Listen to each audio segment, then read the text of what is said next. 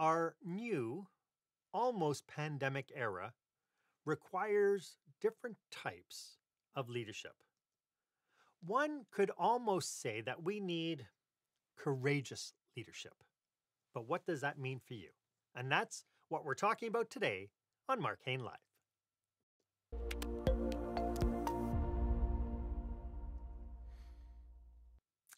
Welcome to this episode. This is where small business owners and entrepreneurs pick up core skill sets to help them create the jaw-dropping, show-stopping experience that their customers and their employees deserve. I am your host, keynote speaker, and customer experience expert, Marc Haine, and today I am excited to welcome back leadership expert, Rick Denley. We will be chatting about how you can go through courageous and grow through courageous leadership, what courageous leadership is. So stay tuned and we'll get to all that in just a moment. I want to thank you for being here with me today. I know that time is the biggest commodity these days, and I hope that you and your team will get extraordinary value from today's content. If you find the information here valuable, go ahead and share it on social media. And of course, if you know somebody who could use the information, go ahead and tag them and make sure that you use the hashtag experience leadership, because if we share information, we help everybody grow. If you've followed this podcast for any length of time, you know that I've been harping on our need as leaders to change. This new era that we are in, following the single biggest crisis of our lifetime, which was the pandemic, has created new expectations for how we as leaders behave and basically how we lead. So that brings us to our question of the day.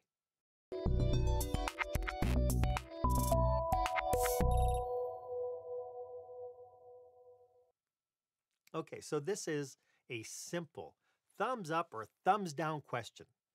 Do your stakeholders, that is the people you do business with and the people you do business for, do they have different expectations of you? And do you have different expectations of them? Go ahead and share your experience on social media and make sure that you do go ahead and hashtag it Experience Leadership. As I mentioned, my returning guest today is keynote speaker and leadership expert Rick Denley. Rick's background includes leading Canadian divisions of multinationals based in Japan, France, Germany, and in the US. He is the co-author of Dynamo Diaries 2.0 and the author of Reinvent Yourself, Personal Positive Growth Through Any Mess, Movement, and Mission. Rick is an undefeated amateur fighter using his skills to raise funds and awareness, helping those with cancer beat that damn disease. Rick, it is so nice to have you back on the show. Welcome. I've been waiting for this for ages. Mark, it's great to be here. Thank you. I'm looking so forward to working with you again on your podcast. Thank you. Hey, maybe you can start off by telling us a little bit about what you do for your clients. You know, that's a great question.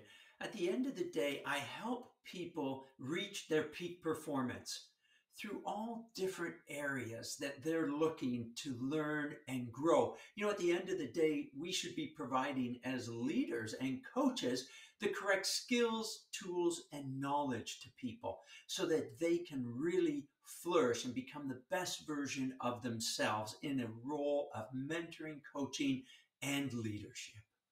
Nice, nice. And so you're dealing predominantly, your customers and your clients are traditionally they're leaders and business owners? Absolutely. From entrepreneurs to large corporations to C-level executives that are looking to ensure that they're bringing their best performance possible and bringing the value that their followers are looking for. Nice, nice. Hey, so I've been harping now about how leaders need to change. Like I've seen a complete change in the work environments. In your travels, are you seeing that we are, as leaders, are we doing a good job of adapting to this new reality that we're in? You know, I've seen some that are doing a good job and others that are needing to level up even more than where they're at now. It's a mixed bag because people are confused because nobody in our lifetime has ever dealt with something like this, such as a pandemic. When the pandemic hit, who did we turn to? The pandemic experts? No, there weren't any. So we've all had to learn ourselves and grow through these difficult times, and everybody has adapted and embraced it in different levels. Now, are you saying that there's still a lot of people still harping on the, but that's the way we always did it mentality? A little bit, but that's getting less and less because as I speak to people about change, as you mentioned earlier, there is no growth without change. And if you're not willing to change, and I'm not talking about accepting change, embracing change. I'm talking about leading change, Mark. I'm talking Mm, about getting out in front of it and heading that change in the direction that you want it to go. Remember, there's only two types of change, right? That come our way. There's the change that we initiate and that we're going to drive. That one's easier and we hold ourselves accountable for it. It's the change that comes our way that we didn't ask for, which is very much more difficult for people. And I tell people change isn't difficult or hard. Avoidance of it is very difficult and hard. So we want to get out in front of that change as leaders and drive it in the direction that we want to take it. right, right. So, where do you think our biggest, and by our, I mean leaders in general, where do you think our biggest challenges are in this new era? Twofold. One is finding out what type of leader you are. So many people are worried about mimicking other leaders and watching them and doing exactly what they do. That's the first thing, is to figure out what type of leader you are. And that type of leader that I speak to people and try and bring out in them is the leader of all their past leaders and experiences that they've had. They are a mosaic of their past. That makes them a very unique leader. And when we talk about authenticity, we want to be an authentic leader, not a mimic or a copycat of somebody else. People will see right through that. So you want to be a very authentic type of leader. And then finally, there's different leadership styles that are more appropriate for different challenges that organizations and people are going through. And we have to decide which is the best approach for that particular challenge. Yeah, you bring up a really interesting point. So I want to dig into that a little bit later. But at the very beginning, I mentioned kind of this idea that there are new sets of expectations surrounding leaders now. What does leadership today look like, and what will tomorrow look like, do you think, as far as those expectations? The challenge of leadership is to create that change and facilitate growth. And when we talk about growth, it's growth of people and company in that order, Mm, because people are the ones that will grow your company in the long run. So if we can help people grow and be their very best overall, then that is going to help the company grow. We need leadership now that has, a moral backbone, an ability to build trust and inspire people to be their best. That's the type of leadership that we're looking at, that most people are needing right now. And the characteristics of that leader have changed tremendously from the past. No longer is it the boisterous type of leader that we need, stomping around and being Neanderthal like and so on.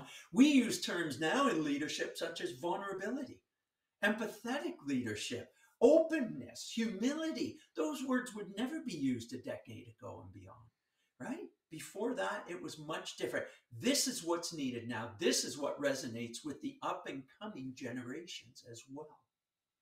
It's interesting because, to your point, growing up, in the and having my first jobs in the late '70s and early '80s, it was all about you had to, as an employee, you had to adapt to the leader.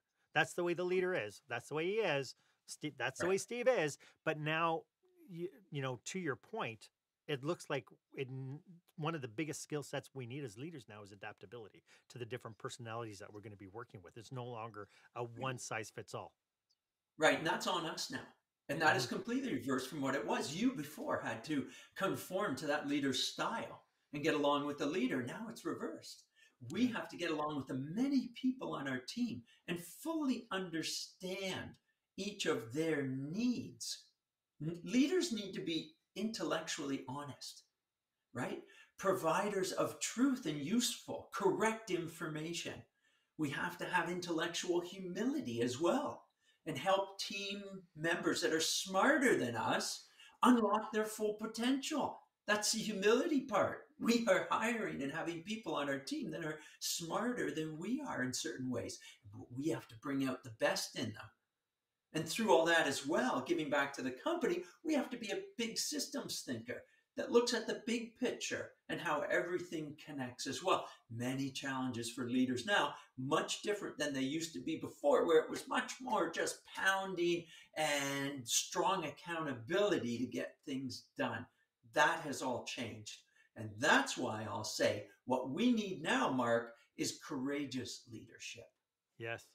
It is, as you're uncovering some of this, one of the things that popped into my head is, I've worked with leaders and with business owners, for instance, who will turn around and go, they have to listen to me. I'm the boss. And, the outfall to that is they're the ones who are now crying, going, I can't attract anybody. I can't get new people in. The people I have are leaving me, and so on. And they're because they've never adapted. And then the biggest aspect of that is this level of expectations now, where, to your point, it says that you said something to the effect that employees are smarter now. And I would argue that they've always been smart. Now is the time that we've gone from paying for their hands and their brain, to now Right. we have their hands, their brain, and their heart as well, Right. which is, Agreed. Now, interest. You're right. I have to agree with that. But the point that I was making is that good leaders don't have a problem hiring people that are smarter than them. Back in the day, a fearful leader would not do that because they might get overlooked. But nowadays, because we can sit our humility aside, yeah. right? We can put our egos aside and hire people that are smarter and better than us and then bring out the best in them. Listen, during my fight training, I got taught by a coach, and he had this great statement that I had to learn the hard way. And he taught me that, you know what? Your ego is not your amigo.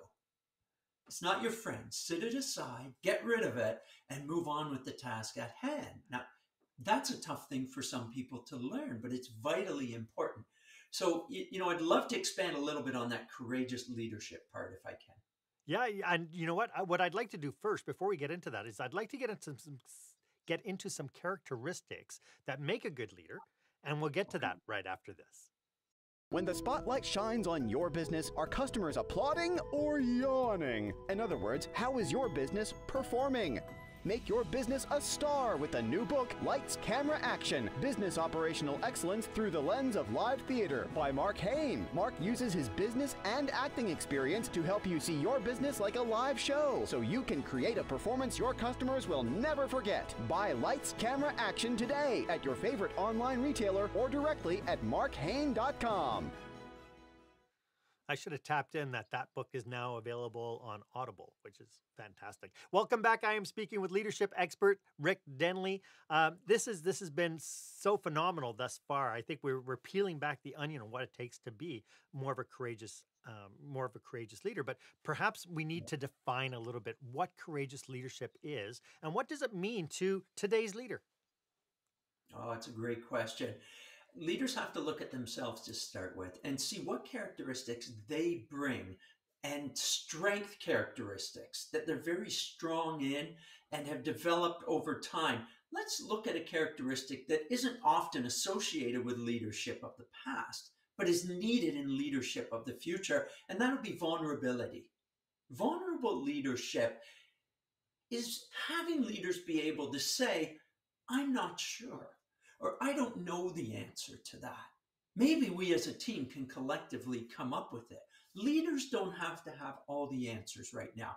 They have to be able to set clear objectives for the team, support them on them, give them all the skills, tools, and knowledge necessary to get the job done. And there's nothing wrong with bringing some passion. But people relate to people that are authentic. And vulnerability is a very um, characteristic that really makes you connect with people and trust them better. Along the lines of know, like, and trust, we want to get to trust as fast as possible with teams and with individuals to build a relationship. There's no better way to get to trust faster than to be vulnerable and say, you know what, I might not know that. I don't have all the answers. So, Mark, number one characteristic for new leaders going forward, vulnerability. What would you say to a leader who's afraid of being vulnerable for fear that it might make them look weak?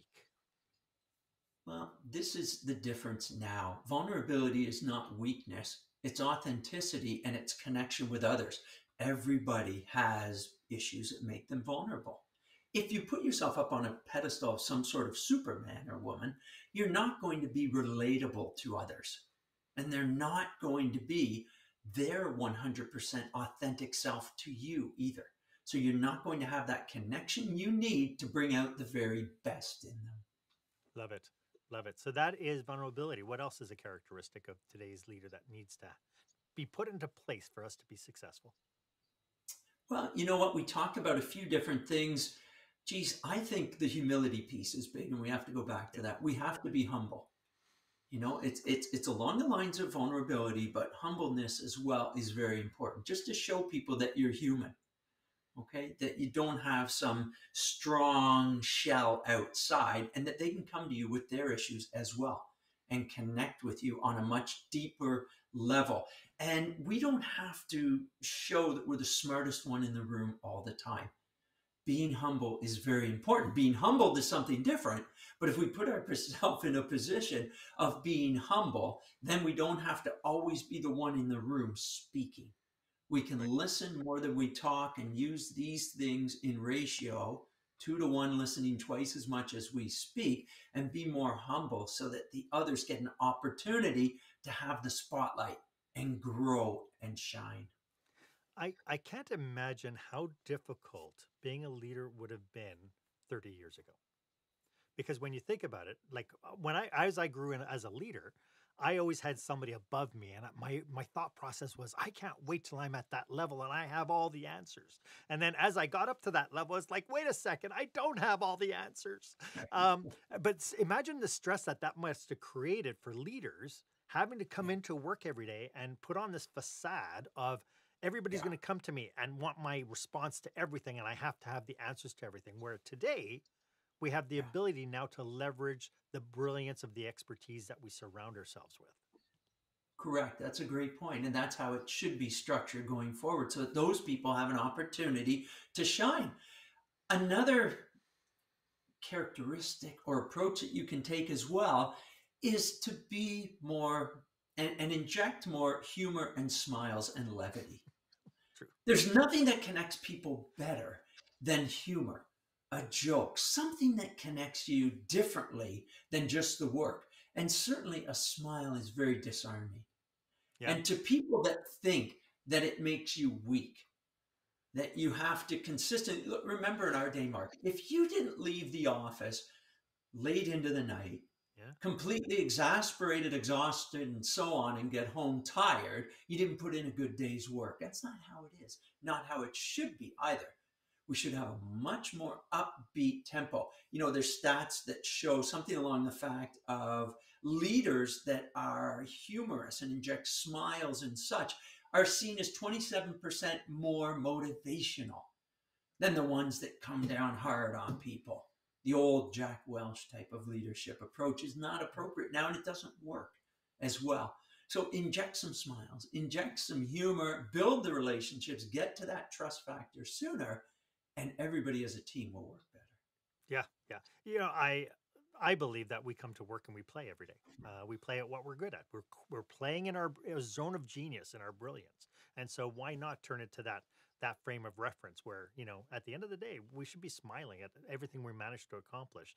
Yes, we have stressors. Yes, we're going to have deadlines and budgetary constraints and everything else. But I think the coax of what we do every single day. Who was it? Somebody said that if you go to work and play every day, then you don't work a day in your life or something. Right. It This is sounds good to fantastic. me. Yeah. It does. Hey, Rick, this is fantastic. Could you let everybody know how they can get in touch with you? If this is resonating with them, how can they Yeah. reach out to you to get some advice, some coaching, maybe talk to you about presenting? Thanks, Mark. Happy to. They can reach me at www.rickdenley.com. All Okay. the information is there for them. There's 3 main areas, as you know: keynote speaking, coaching, and consulting that I do with organizations, all based around leadership and change. They can pick up a copy of my best-selling book, Reinvent Yourself, as well on Amazon. And if they want a free chapter of that, they can go over to the website, www.rickdenley.com, and pick up a chapter to read and see if it's for them. Okay, while you're on that topic, why don't you give us a quick rundown? If people buy your book, what kind of tools, what can they expect to get from your book? Yeah, Mark, I wrote the book to help people through change. It's called Reinvent Yourself because many times throughout my career and personal life, I've had to reinvent myself and change. And I've created the book as a blueprint. You can start it right away. There's exercises in there to help people get past some of the challenges involved with change and growth through reinvention. In fact, Mark, do you know the number one reason most people don't change or reinvent themselves? Fear? Fear. You got it. Is It's fear. And we know with fear, right? You can either completely, I mean, what you should be doing is facing everything and rising, right? As opposed to fearing everything and running.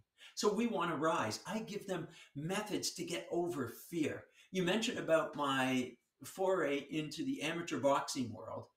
And that was very interesting for me to raise funds and awareness for cancer. But I became a carded amateur boxer. Do you not think there was a little bit of fear involved with that and stepping in the ring as I did on occasion to fight? Sure there was. So how you handle your fear and not get over it, but take that fear energy and drive it forward is essential. So we talk about that in the book as well as many other areas and great stories related to reinventing yourself through change. It's a blueprint for people that will help anybody, as you said earlier, get through whatever mess they're in, whatever mission they might be on. Love it. Love it. And again, you bring in, when you talk about this idea about fear of, this idea of bringing a human in leadership roles, you're going to have fear. You're going to have fear of failure. You're going to have a level of humility to understand that you have fear and you have uncertainty in your life, which I Right. think is brilliant. We've talked a lot about characteristics that make a really phenomenal leader. When it comes Mhm. down to, we also hear in the vernacular, we're hearing emotional quotient, we're hearing empathy. How are those tied, do you think, to the leaders of the future? Well, when you look at those characteristics, they are much more prominent in the up and coming generations. Hmm. And we're looking to get the most out of people that are up and coming. Like, let's face it, you and I are getting a little long in the tooth now. We want that next generation of leaders to come up through and how we train them and coach them as well. And the empathetic part is part of it as well. People have been through the most challenging times probably of their life through this pandemic, and we have to exercise some empathy in that and become much more open in how we handle situations, the work-life balance that we talk about as well. There are much different expectations put on us as leaders and companies by the up and coming generations, millennials, Gen Z. They have different wants and needs and do things differently as well. As you said earlier, if you think that they're going to mold into what we believe to be correct, we're wrong. It's up to us to change and attract and retain that top talent. Remember, for a leader of an organization, one of the main things they do is attract and retain top talent and develop them. That's the role at the end of the day. So how do we do that better? We do it through new and embracing characteristics like humility and empathy and openness. Yeah, yeah. And to your point, people aren't going to stick around now if they're not getting it. These new sets of expectations is really a question of, again, it can't be one size fits all. You can't turn around and say, okay, we're going to put in a leadership program for all 20 of my employees. All 20 of your employees might not want to be on a leadership track. We Right. actually have to get to know our people. That's a great point, Mark. We do. And one of the things that we need to do is create a career path for them. And as opposed to in the past, where an organization or company would say, well, this person's going to go here, here, here, and then here.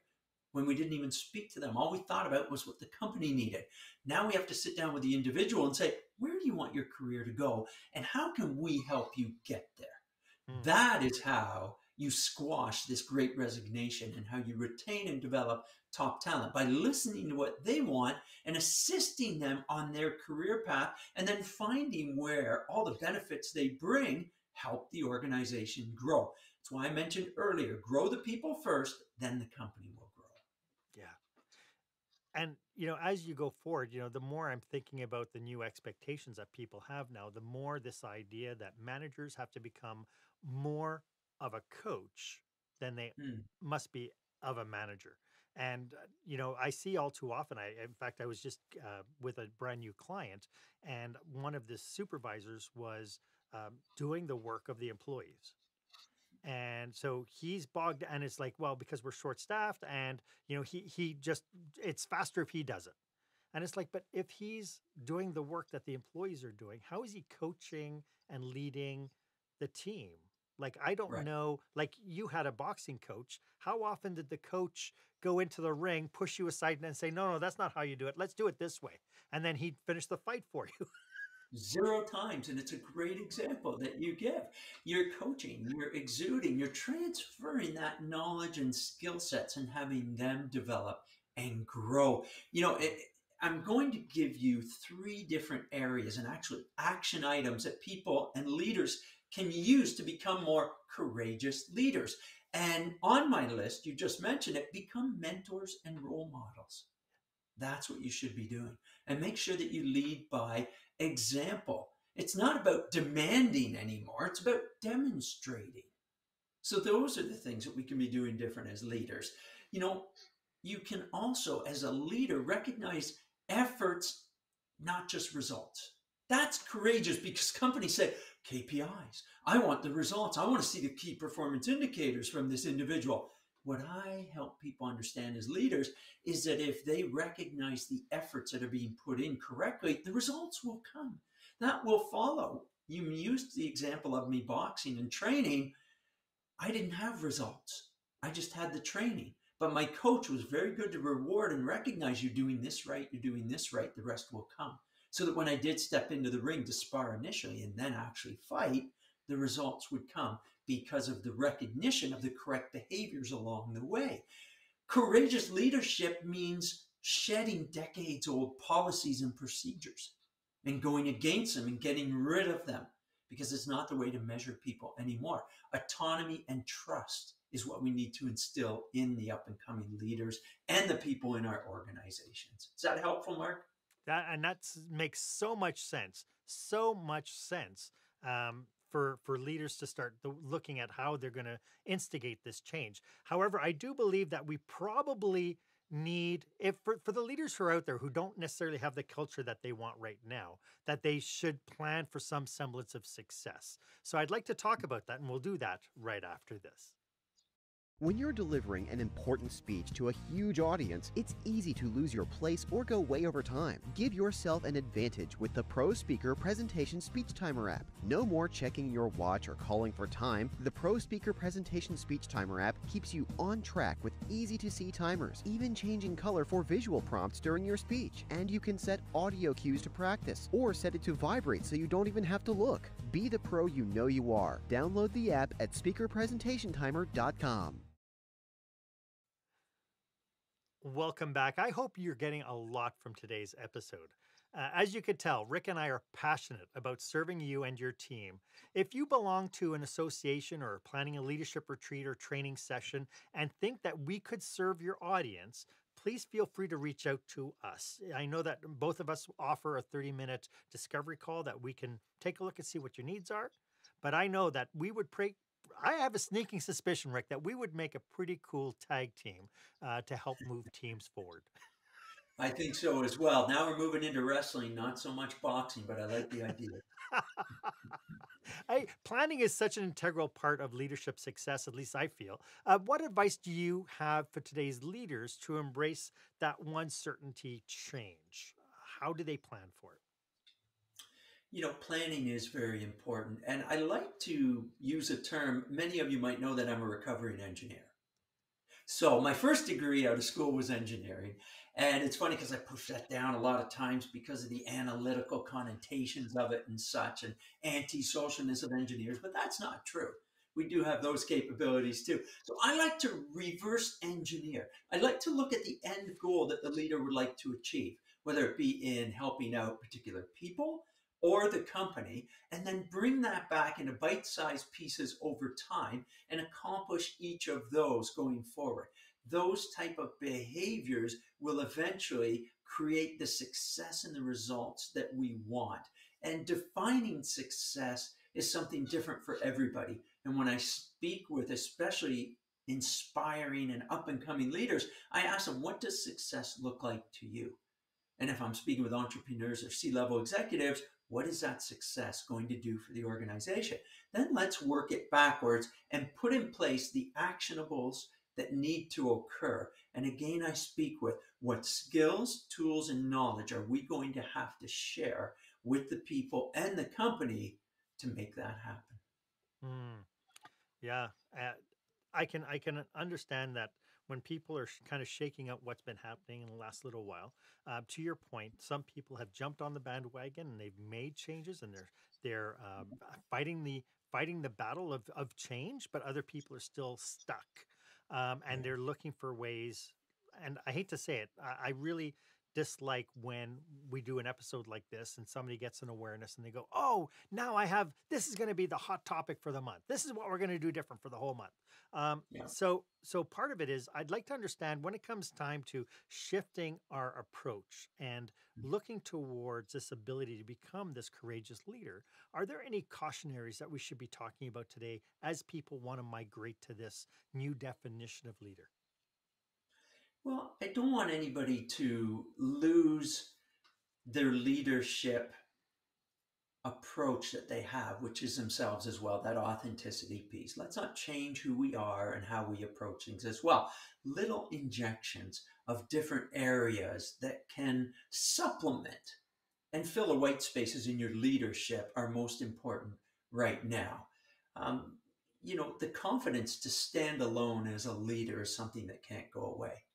And that will always be there as much as we have coaches and mentors, as you are, Mark, and I am to others as well. We have to really make a stand at times, especially as I mentioned, on principles and values. That's where the authenticity part comes in. And more than anything else, we have to look to be very compassionate leader going forward. We have to listen tremendously to others and listen to understand, not respond so quickly, and then take that information in, say, how am I going to help this individual be their best going forward? Growing people and developing them to get them to their peak performance is what leadership is all about. Yes, yes, yes. And again, having that grace to understand that as you become that courageous leader, as you make that Yep. battle to create that, become that courageous leader, that you're going to fail, and failing forward is part of how we learn. I mean, to your point about the boxing, I mean, did you win your first match the first time you got in and actually sparred with somebody? Were you Let me tell you perfect? a story about that, a quick one, Mark. And it's a great story as well. And it's where I learned my humility. We started off with a team of 10 boxers that were in the fight to end cancer. People had no experience whatsoever, all different age ranges. And I picked it up fairly quickly, as did others, being an athlete. And well, I thought I was doing fairly well when I was sparring with the other 9 teammates who were also new to the sport. To the point where I think my ego and cockiness was getting a little bit large. So my coach introduced me to other fighters that were extremely experienced in the early sparring, who were also a little bit younger than me, we'll say. Well, I got humbled very quickly. And, the hard way, very hard way, I got humbled quickly. But that was okay because I learned from that. And I learned that humility is okay. And guess what? I wasn't the best anymore. And I realized very quickly I had so much more to learn as well. So it took me down a notch, which can be necessary at times, and just realizing we can make mistakes as well and then still move forward. As leaders, we should always be seeking progress within our individuals, not perfection, especially over time. That'll make all the difference in the world. And, you were blessed. You had a coach. You had somebody who could see where your strengths were, where your weaknesses were, and put you in situations Yeah. to help shake that up. We've done episodes on this podcast about whether or not you need a coach and what kind of coaches there are out there. Oh, yeah. When people approach you, Rick, to coach them, what kind of outcomes are they asking you to help them with?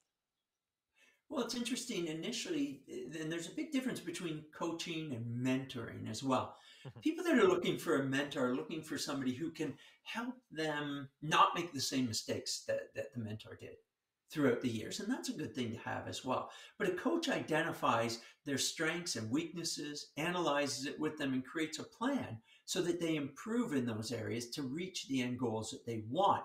The other main thing that a coach does, and we talked about this earlier, Mark, is hold the people accountable. We all need accountability. Self accountability only takes us so far. Then we need a coach to hold us accountable for the rest of that journey. Set a path, execute, be held accountable. These are the things that a coach can help individuals with so that they can reach their best performance. Love it. This has been such a fabulous episode. As we wrap up, do you have any last thoughts, Rick?